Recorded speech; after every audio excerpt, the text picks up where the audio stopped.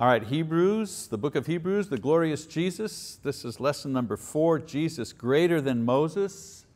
In your Bibles, that would be Hebrews in chapter number 3 is where we're going to start. So just a little review of what we've done so far. This epistle was written to certain Christian Jews who, because of persecution, were considering returning to their former religion.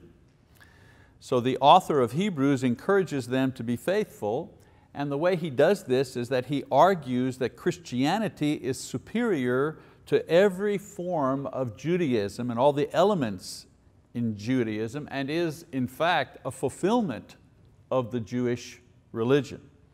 And so as we read through Hebrews in successive chapters, the author demonstrates how Christ is superior to the Jewish prophets as well as angels who the Jews held in high esteem as spiritual beings, and so on and so forth. So the whole book is about how is Jesus greater than and fulfills all of the elements of the Jewish religion. So once he's done this, the author is going to go on to compare Jesus to the most prestigious Jewish leader in their history, and that was Moses. Okay, so that's where we are in this particular book. So let's do just a little bit of background on Moses. Moses was born during the Jewish bondage in Egypt, approximately 1500 BC. He was raised by an Egyptian queen who found him in a basket after his mother hid him due to a persecution of male children by the Egyptians against the Jewish people. They were becoming too numerous. The Egyptians felt threatened, and so they started this persecution by trying to destroy all the male-born children.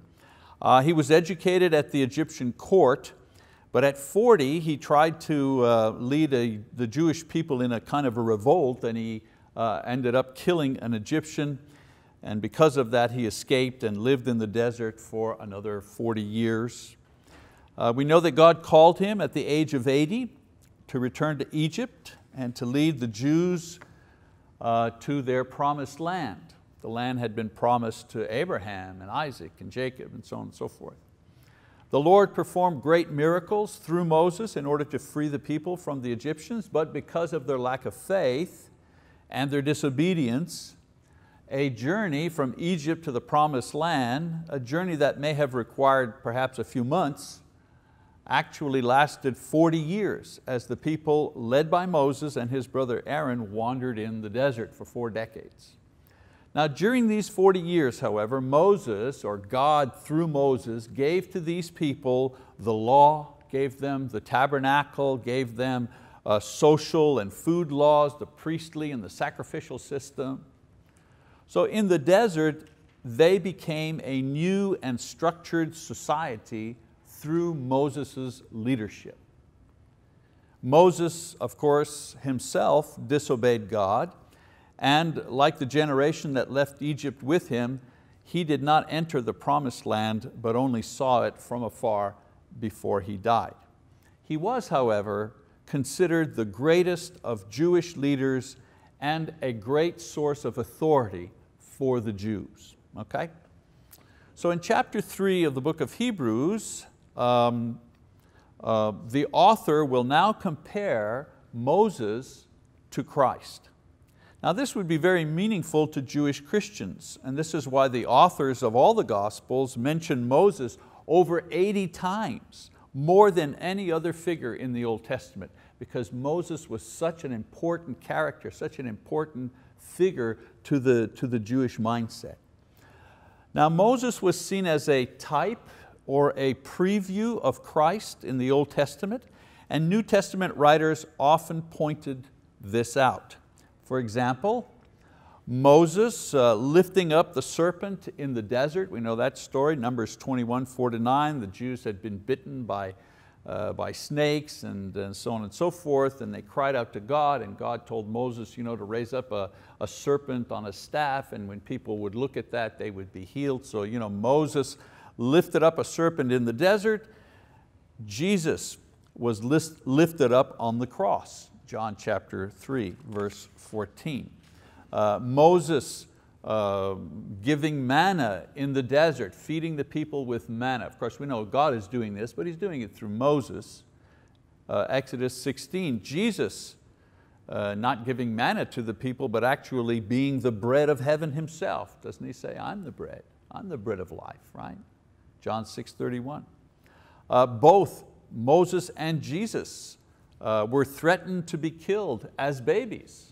Moses' mother put him in a basket and hid him. Jesus' parents escaped to Egypt to avoid Jesus being killed, Matthew 2:16. Both were deliverers of their people, and both of them were initially rejected by the people they came to lead and to serve. And so the author of Hebrews will continue to draw parallels between Jesus and Moses to show Jesus' superiority, and he will draw parallels between their followers as well in order to emphasize the importance of faithfulness. So let's take a look at the outline here, the section that we're going to be studying, chapter 3, verse 1 to chapter 4, verse 13. This section can be divided into two parts. The first part, a comparison of Moses and Jesus in 5 areas. So Moses was with the chosen people, leading them to the promised land. He was an apostle of liberation. He was related to the high priest. Aaron was his brother. He was a servant of the house of God. That was Moses, the author will show. Jesus, on the other hand, was part of the holy brethren. His call was celestial. He was an apostle of salvation. He was and is a high priest of salvation. He is not a servant of the house of God, he is the builder of the house of God. All right, so he shows this comparison. The second outline is a warning to Jesus' followers. He tells them that Moses' generation did not enter into the promised land because of disbelief and disobedience. That generation that left, they died in the desert, right? Only the following generation went into the promised land. And so the lesson for his readers is you need to be careful not to follow their example. Okay? So in the previous chapter, the author billboarded the idea that Jesus is like a high priest, faithful and merciful. Okay? Remember what billboarding means, right? You're driving along, you see a billboard, McDonald's, next exit. The McDonald's is not right where the billboard is, but you know it's coming. Well, the writer in Hebrews billboards. He throws in a word or an idea. He doesn't explain it right away, but it's a billboard. It tells you this idea is coming, okay? So in the previous chapter, the author billboarded the idea that Jesus is like a high priest. He's faithful, He's merciful. Now he'll develop this idea in chapters 4 and 5, but first he compares Jesus to Moses because Moses appeared historically before the high priest. And as an historical figure, he had a greater impact on the Jews than any priest. So if he's going to make comparisons, he makes them in order. Moses comes before Aaron, so he's going to compare Jesus to Moses before he'll compare Jesus to Aaron. Okay? He also introduces the picture of his readers as pilgrims to the heavenly land, thus establishing a basis of comparison between themselves, Jesus' followers, and Moses' followers, who were also pilgrims on their way to their promised land, except their promised land was here on earth. So let's go to chapter 3, verse 1. He says, "Therefore, holy brethren, partakers of a heavenly calling, consider Jesus the apostle and high priest of our confession. They're holy because they have been sanctified. They've been set apart by Christ. They're brethren because they have a brother in Christ by virtue of His incarnation. He became human. He relates to them as a human, as a brother. A heavenly calling because they have been called by the gospel to come to a celestial place, a celestial country, a celestial paradise, a celestial promised land, heaven. Our promised land is celestial, not geographical. We are not nation building. We're not looking for a cultural homeland to call our own. We are simply passing through this world on our way to the next world that we've been called to by Jesus. And I make a little parenthetical statement that is politically germane, if you wish, for the moment. One of the large differences between Christianity and Islam, for example, is that Islam is trying to establish a kingdom here, a theocracy here, okay, where their religious principles will guide the political principles and the political process. And they, and many of them, not all, mind you, but many, the ones we hear about in the news, are willing to capture territory by any means in order to impose their theological kingdom. Christianity has no interest in doing that. Yes, we want to vote for people of like mind. Yes, we're looking for candidates, for example, that are believers and so on and so forth, of course. But our purpose is not to establish some sort of Christian theocracy here on earth, no. We're pilgrims, we're passing through. We're not staying here, all right? So consider Jesus, he says. You have been called, those of you who have been called should consider or compare Jesus, he says, in light of Moses. See how Jesus compares to him. So the author compares three things. First, the apostle of our confession. Moses was an apostle, meaning he was one sent with authority. He gave God's word to the people and he led them to the promised land. Jesus, on the other hand, is God's messenger also, who brings freedom from death and freedom from eternal salvation. It is Jesus that we confess to be saved, not Moses. I'm assuming everyone here has been baptized, okay? Well, when you're in the water and whoever is baptizing you asks you a question, does that person ask you, do you believe that Moses is a faithful leader of the people? No, we never asked any questions about what we believe about Moses or Aaron or Isaiah or Elijah or John the Baptist or Peter the Apostle. There's only one person that we confess, and that's Jesus. That's the reason we're in the water, right? I mean, we believe He's the Son of God. We believe that He's paid the price for our sins. We express our faith in Him how? Well, through baptism. Why? Because that's how He's asked us to express faith in Him, among other things. And so Jesus is the apostle of our confession. And the writer is saying to his readers, Jesus is the apostle of your confession, not Moses. Secondly, He is the high priest of our confession. Moses was related to the high priest, his brother Aaron, and he gave the instructions for the priesthood and the sacrificial system. Notice if you read in the Old Testament, it isn't Aaron giving the instructions, it's Moses giving the instructions. Moses is the one with the authority. Moses is the one that sanctifies, if you wish, Aaron for the priesthood, that prepares everything, right? But in our case, Jesus is the high priest, and by His own sacrifice, He saves us. Now, the amazing thing is that Jesus is both high priest and sacrifice, an idea that the writer is presenting here, billboarding here, but he's going to explain it in detail later on. For now, he's saying to them, Jesus is the apostle of our confession. Jesus is the high priest of our confession. Thirdly, faithful. He was faithful to Him who appointed him, as Moses also was in all his house. Hebrews chapter 3, verse 2. Moses was faithful, yes. The author doesn't detract from Moses. He was faithful to Israel and to the mission to which he was called by God. Jesus also was faithful, but he had a different mission and a different role. So let's keep reading. He says, "For he has been counted worthy of more glory than Moses, by just so much as the builder of the house has more honor than the house.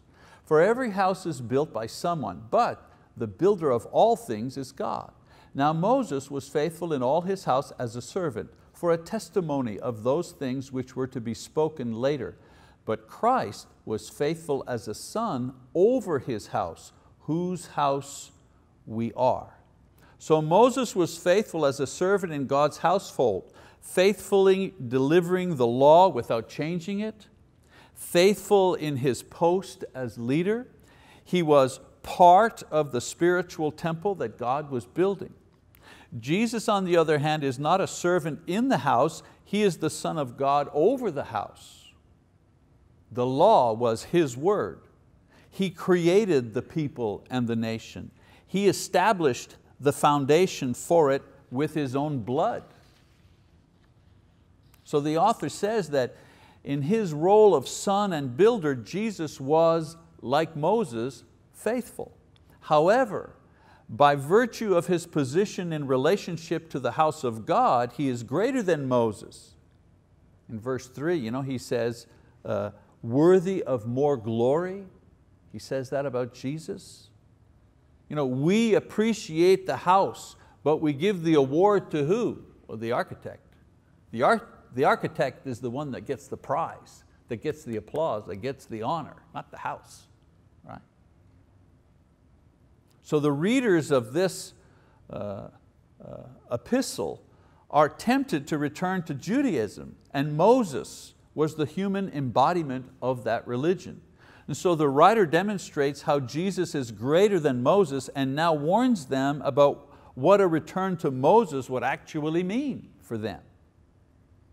And so now in verse 6b, he talks about Moses and Jesus and gives a warning.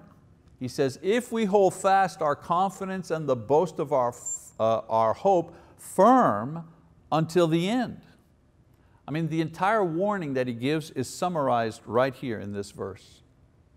We are the household, the temple, the family that God is building and over which He has put Christ. We continue in this position if, that's the key word, if, notice, if we hold fast, meaning we're steady, we're unmoved, like a ship in the storm, it just keeps plowing through the storm. If, he says, we have confidence, we hold fast not in fear and panic or complaint, but with confidence. Yes, there are problems. Yes, it's difficult. Yes, there are issues. Yes, there are obstacles. Yes, we fail. But we're not walking through life as Christians with all of these things going on around us, panicky, frightened, whining, complaining, discouraged. No, he says. What kind of witness is that? No, he says, you're going through this life, whatever the Christian life brings to you in this fallen world, you're walking through it with confidence and boasting of our hope. The reason why we hold fast, why? Well, because we are free from condemnation and the fear of death. Romans 8:1. There is now therefore no condemnation for those who are in Christ Jesus. So I'm not, And what is the worst attack? Satan, the accuser, constantly saying to us in so many different ways that we're not good enough, we're not pure enough, we're not serving enough, we're not giving enough, we're not trying hard enough, whatever.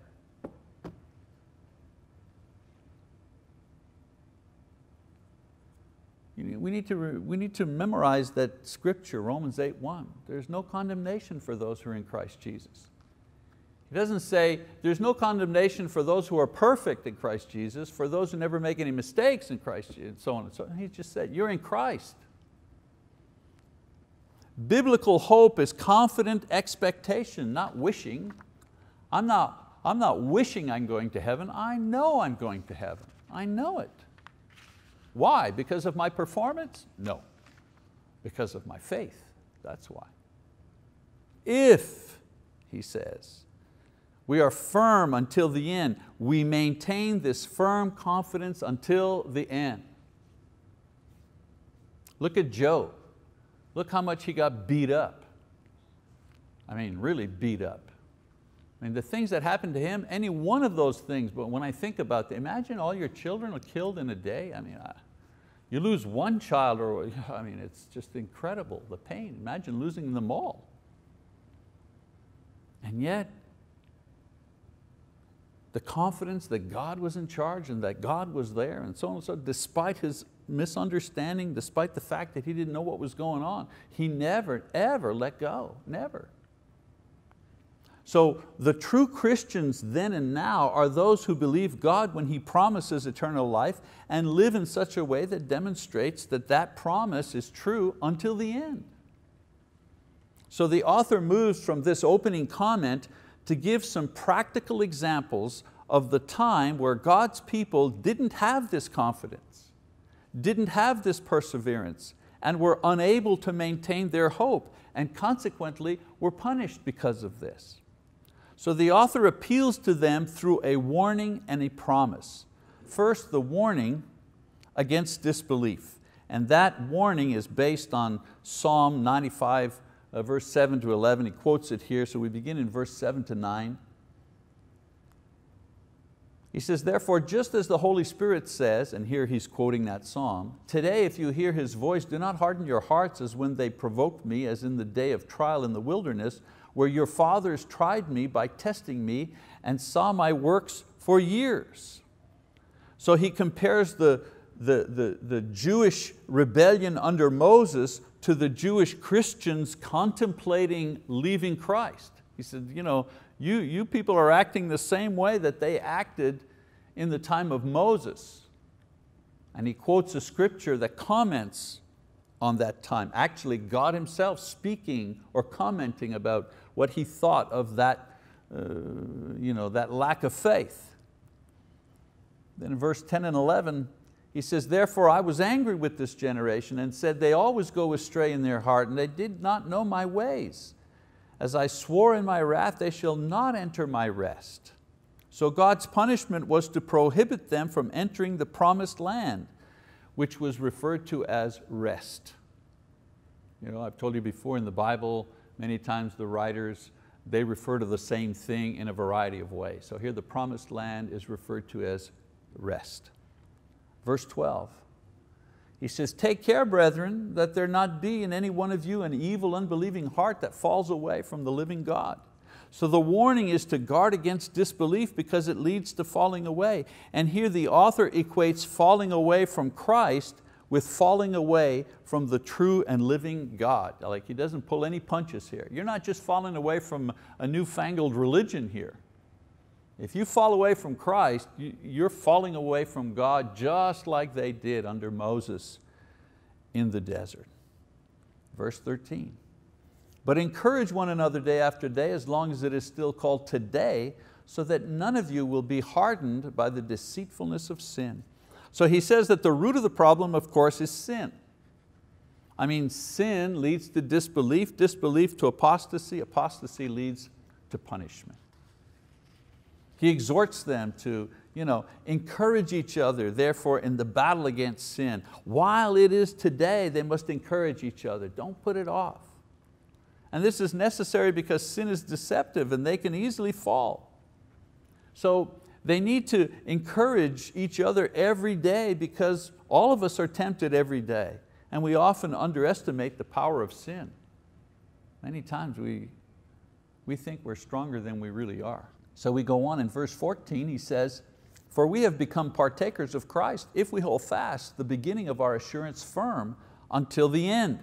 So he reminds them that the rewards of hope go only to those who are faithful to the end. As strong as the end as you are at the beginning. Remember, I've told you many times, it's easy to start something, it's not that easy to finish something. Easy to get married, I'm in love, yeah, let's go. It's not so easy to finish. And sometimes it's not just your partner, it's not so easy to finish because there's illness and you lose jobs and the kids drive you crazy and whatever. It's just not easy to finish.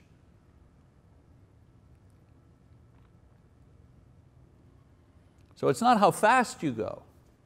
It's if you finish faithfully or not. And what he's saying is daily encouragement is needed to accomplish them. Why do you ever wonder, why do you think we meet together 3 times a week?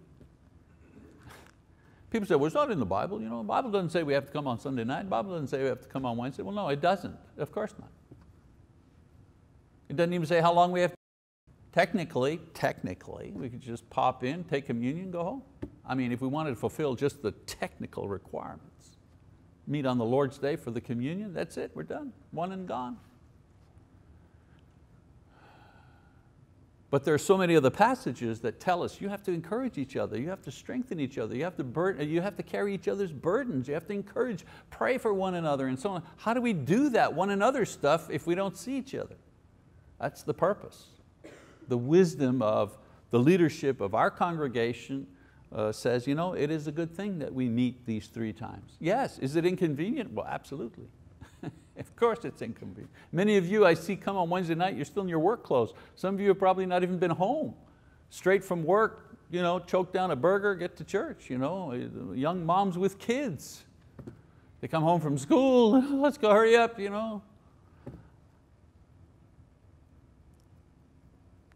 But we're shooting for a higher purpose here. Let's not lose the reason why we do these things. We're not punching a card, we're not trying to get brownie points. We're here because we need each other. That's why we're here. I need to see your face, you need to see my face. I need to know you're still faithful, you need to know that I'm still faithful, I'm still going at it. I need to know that despite the difficulties in your life, you're still wanting to please the Lord and do His will.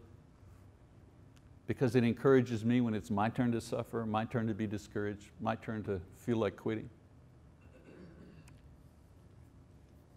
15 to 19, he says, while it is said, today if you hear His voice, do not harden your hearts as when they provoked me. For who provoked Him when they had heard? Indeed, did not all those who came out of Egypt led by Moses? And with whom was He angry for 40 years? Was it not with those who sinned, whose bodies fell in the wilderness? And to whom did He swear that they would not enter His rest, but to those who were disobedient? So we see that they were not able to enter because of disbelief. So the author gives an example of Israelites who perished in the desert as a result of their unfaithfulness. The point is that their sins didn't disqualify them, it was the unfaithfulness that their sins caused that led to failure. It wasn't because they weren't perfect, it wasn't because they failed to obey at times different things, it wasn't that destroyed them, it was that they gave up, they quit, they stopped being faithful. So this example is made for the readers of the epistle who because of disbelief in Christ are being tempted to abandon the journey of faith that they are on. He tells them to encourage one another in this journey so they will finish faithfully. Then he goes on from the warning to the promise. The promise in chapter 4, verses 1 to 10. The promise of heaven was couched in various terms. The promise of glory, the promise of eternal life, the promise of rest. All these terms, metaphors for the same thing, right? Going to heaven. For the Jews in the Old Testament, 2 types signified or pointed to a heavenly reward. Remember I told you what types are, they're previews of what is to come. So in the Old Testament there were 2 types that pointed to a heavenly reward to come in the future. The first was the Sabbath, an earthly rest from work in order to concentrate on one's relationship with God, and pointed to a time of unbroken fellowship with Him that would eventually come. Now the reason why we don't keep the Sabbath as Christians today is that we have already begun that unbroken fellowship with God. In the Old Testament, it was a type pointing to what we already have today. We don't need to set apart a 24-hour period to symbolize what will eventually arrive with the coming of the Messiah. The Messiah has come. We are spiritually united with God through Christ. We have knowledge of God through the Word. We have spiritual regeneration through the Holy Spirit. It's something we already have. We're not waiting for it, we've got it already. So as Christians, they and we are enjoying the everlasting Sabbath rest, and we will do so if we continue to the end. They were looking forward to the Sabbath rest that we have. And the Sabbath that they practiced, the putting aside of time to work on their relationship with God, symbolized what was to come. Well, we don't have to symbolize that anymore. We've got it. Okay? That's why we're not Sabbatarians. Another type in the Old Testament of heaven was the promised land, which was to be the homeland for God's people, but really it pointed to the establishment of the kingdom of God on earth. It was a type for that. That kingdom is not political, nor is it geographical, it is spiritual. Christ established it with His death and resurrection, and all who believe and obey the gospel enter into the kingdom, right? Born again. So in this passage, the author mixes these images, saying that the rest was to be had in the promised land. The Jews looked forward to a rest or reward when they reached the promised land, which was Canaan, but most of them did not make it because of disbelief, and they died in the desert as a result. So the writer uses the spiritual meaning of these words to tell them that they will not reach their reward of heaven either for the very same reason. So we read in verse 1, chapter 4, verse 1. He says, therefore let us fear if while a promise remains of entering His rest, okay, any one of you may seem to have come short of it. So he's saying, be afraid lest while the promise of rest, heaven, is right in front of you, you fall short of actually obtaining it. I mean, the promise is still before them, but should be frightened if they're falling back from it through disbelief. And he's saying, the Jews, they didn't actually get to the geographical promised land for disbelief. Well, if you disbelieve, you will not get to, not the geographical promised land, but to the spiritual promised land, which is heaven. Verse 2. For indeed we have had good news preached to us, just as they also, but the word they heard did not profit them, because it was not united by faith in those who heard. So he suggests that the problem in the desert was the people's doubt that God could bring them to the promised land. They didn't really believe that He would do it. We're out here eating this manna, wandering around the desert. When are we ever going to get there? He's not going to bring. He brought us out here to kill us. Who's this Moses anyway? This was the whining and moaning that kept on. I mean, the miracles that they had seen, and yet still. Christians, he says, like the Israelites, have received the promise of rest. The good news, salvation, eternal life, they've received that promise. However, they shouldn't act like the Israelites who didn't enter because they heard, but they didn't continue believing and so could not complete the journey. They need to be careful that they don't do that themselves. Verse 3 to 8, he says, for we who have believed enter that rest, just as He has said. As I swore in my wrath, they shall not enter my rest, although His works were finished from the foundation of the world. For He has said somewhere concerning the seventh day, and God rested on the seventh day from all His works. And again in this passage, they shall not enter my rest. Therefore, since it remains for some to enter it, and those who formerly had good news preached to them failed to enter because of disobedience, He again fixes a certain day, today, saying through David after so long a time, just as He has said before, today, if you hear His voice, do not harden your hearts, for if Joshua had given them rest, he would not have spoken of another day after that. Those who believe need to understand that the rest is still available to those who persevere.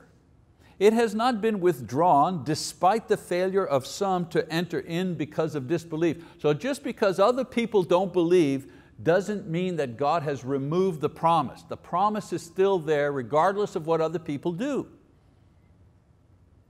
He quotes a passage from Psalms written long after the events in the desert, showing that the rest that God offered the Jews was still present in David's day, 500 years after Moses.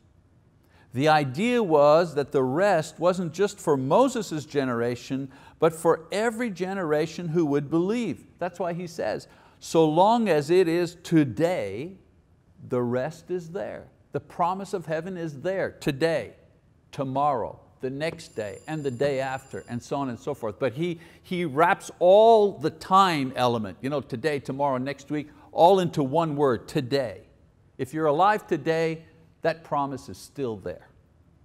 He then quotes Joshua and says that if Joshua's conquest of the land would have fulfilled God's promise of rest, well then David would not be talking about it as a possibility centuries later. The promise remained alive. In other words, them going into Canaan and claiming it and settling in it, that didn't fulfill everything about the rest that God had made a promise of. There was still something to come. We know what that is, right? That's heaven. Unlike the Jews who thought that in getting the land they had received everything, the author is saying that the best is yet to come. Verse 9 and 10. So there remains a Sabbath rest for the people of God. For the one who has entered his rest has himself also rested from his works, as God did from his. So he confirms that the promise of rest remains. He explains that the promise is not something you own, it's something you enter into, like the land. They owned the land, they fought for the land, they defended the land. He said, God's promise of ultimate rest, not like the promise of the land. You don't own it. You can't own it. You enter into it. And what you enter into is not described, only that it will be different than what is going on here. So to Christian Jews who are discouraged, many doubt that the suffering is worth the goal, that the goal is even out there. The writer assures them that as God rested from His work, so will they rest from their work. So will they rest, so will we rest. All right, one little section left here, okay. So then he summarizes his warning. Verse 11, he says, therefore let us be diligent to enter that rest so that no one will fall through following the same example of disobedience. So don't repeat the mistake of the Israelites. Christians are in the process of entering into the rest. Don't fall back because of disobedience, which will lead to disbelief and apostasy and ultimately failure. Don't do that. Be diligent, be zealous to enter the rest. And of course in Acts 2:42, we know how to do this, right? They persevered what? Daily, continually in the apostles' teaching, the breaking of bread, prayer, so on and so forth. Falling away from church is the sign that one is falling away from the rest. So he equates, your walk with Christ today, if you're faithful to that walk will lead you into the rest. But if you're not faithful to that walk, then you will not enter the rest either.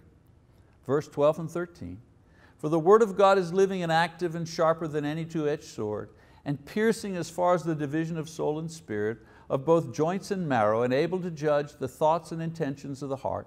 And there is no creature hidden from His sight, but all things are open and laid bare to the eyes of Him with whom we have to do. So listen, he says, to the warning, because it comes from God's word, which is powerful and not to be ignored. And he makes several comparisons to show the power of the word. It's living and active, meaning it's productive. It's a sword, it's effective, it's sharp. He says the soul and the spirit and the joints and the marrow, the thoughts, the intentions, only something very, very sharp could actually divide these kind of things. And then he says laid bare, meaning nothing is hidden from God's view or His word. So although the chapter doesn't end here, the thought ends here.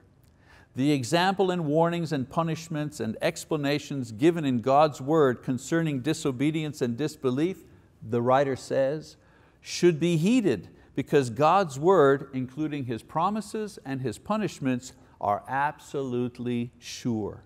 This warning is as real for us today as it is for them. So let me just finish out here, one more slide, two more slides. So here's the summary. The author begins by comparing Moses and Jesus along different lines to demonstrate that Moses, even as a faithful servant and leader of the Jews, is not comparable to Jesus, who saves souls and actually builds the household of God which Moses only served. He goes on then to warn them that they will fail to reach their goal, which is heaven, for the very same reasons that Moses and the Israelites failed to reach their goal, which was the land of Canaan. And what are those reasons? Disobedience and disbelief. So he says, be careful. And he reassures them that the rest or the promise is still before them and worthy of the sacrifice and perseverance in any generation. And I finish with this. Jesus never said it would be easy to continue believing until the end. He just said it would be worth it. And we have to believe what He says. He said He would raise from the dead, and He did. He says He'll raise us from the dead, and He will. Despite the difficulty in maintaining that belief and persevering in our walk as Christians, we need to just keep on going because the promise is absolutely sure. Okay, we'll stop right there and we'll pick it up next week. Thank you for your attention.